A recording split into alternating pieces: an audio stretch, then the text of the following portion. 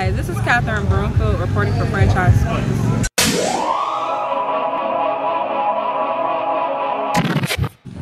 The Rattlers played against the Savannah State Tigers on Saturday in a doubleheader at Moore Kettle Steel. In the first game, FAMU had 4 runs in the 7th inning and 3 in the 8th to secure a 7-5 victory. He went 2 out of 5 from the plate. Cameron Johnson had 2 runs batted in, and pitcher JoJo Durden recorded 7 strikeouts in 5 2/3 innings. In the second game, the Rattlers had a better start, making runs in the 3rd and 4th innings, taking a 2-0 lead.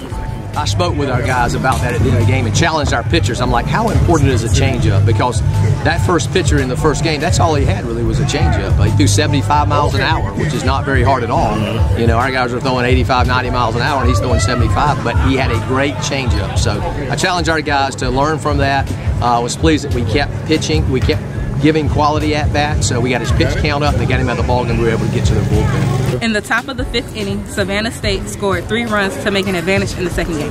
Cameron Johnson was hit by a pitch in the bottom of the 5th inning with the bases loaded to bring home a run and tie the game at 3. FAMU won the game on a walk-off pitching error, taking a 4-3 victory in game 2.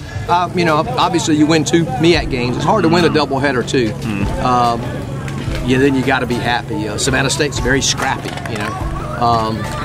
They do a good job. Colton does a good job with his team. They're a very scrappy team, but we just battled. I was pleased with the way our guys battled. We won 2 ball games without our 2-hole hitter, one of our better hitters, in Brian Davis, who's out with the stomach flu. Well, I hope we learned our lesson last week at Daytona Beach when we played Bethune-Cookman. Won the first 2 games there, and then didn't win the 3rd game, and we had a chance to. You know, had a chance to sweep the series. So we got to come out and play baseball. I've said it all along. I don't really worry about the other team. I worry about how we play. So yeah, we can't come out complacent. We got to come out wanting to sweep the series with one intent. That's when we walk in that gate tomorrow, is to do everything we can to win a baseball game. Reporting for Franchise Sports, Catherine Broomfield.